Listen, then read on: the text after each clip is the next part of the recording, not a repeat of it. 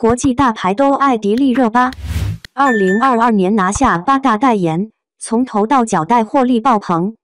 迪丽热巴上个月才度过30岁生日，美貌和演艺事业扶摇直上，盛世美颜圈粉无数，演技更是越来越受肯定。上半年与君初相识与恰似故人归双双，拿下高收视高点击，代言更是拿到手软，算手里竟然握有8大全球代言，而且个个是精品大牌，影响力之大让人惊呼。热巴的神颜让全世界都沦陷。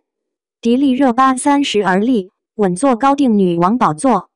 过完生日步入30岁的迪丽热巴，整个人越发靓丽，越来越有成熟女人的魅力。自从甩开金鹰奖阴霾，越发自信的她成为了红毯定海神针，日常不穿高定也能美翻众人，这就是魅力。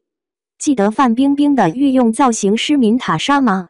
这位造型师在时尚界非常有名，当时冰冰还风光时，每次红毯穿的都是高定礼服，后来被赵丽颖挖走后，还让赵丽颖好几次造型出圈，不过只能说抱歉了，因为迪丽热巴团队用更高的价钱请来了这位造型师，让粉丝更期待热巴以后的活动及红毯造型。颜值和人气双肯定，8个全球代言一点不手软。